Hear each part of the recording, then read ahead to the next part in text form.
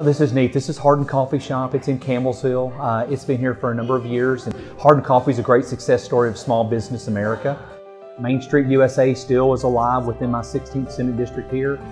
So I'm very blessed to have a good relationship with my mayors, with my city council members, as it relates to opportunities for infrastructure, road plans, and things such as that. And so we may not be in the Golden Triangle, but this is home. Most precious priority I think we have within our school walls are the children. And we wanted to make sure with Senate Bill 1 the focus is on the safety of our school children, as well as those teachers and staff members there.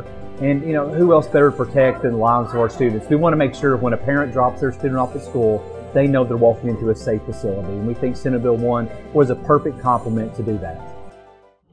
I can't think of a more important bill that's ever come through this Commonwealth.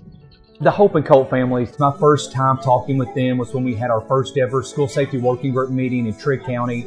They came over from Marshall County that day to meet with us as a group and to give some testimony.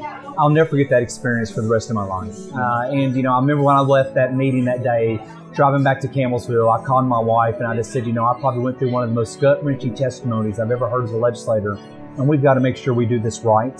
And we've got to make sure that we continue to focus on school safety, not just the passing Senate Bill 1, but the funding mechanisms that are going to go into place in 2020 with the upcoming legislative budget. We have to make sure that we're committed to this bill and to see that it goes forward and that all school districts are safe across the Commonwealth. Most of the schools in Kentucky are located inside of corporate limits. So city officials had a real big stake in how that legislation turned out. I hope you'll join me in congratulating the 2019 Friend of the City, Senator Max Wise, for Senate Bill 1 and all the work he's done on behalf of Kentucky cities.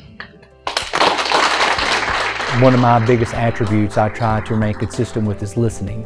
And I think working with local mayors, city council members, and elected officials, it's essential throughout all of my entire Senate district for me to have those relationships, because we talk about budgetary concerns, pension issues, infrastructure, road projects, everything that relates to what we're doing in Frankfort and approving, but also listening back home of ways that I can help with my city officials. I love doing what I do. I'm not going to do it forever. I've told everybody that I don't want to miss out on too much of my personal life and my family's life, but while I'm doing this job, I'm going to give it 100% of my effort, my time.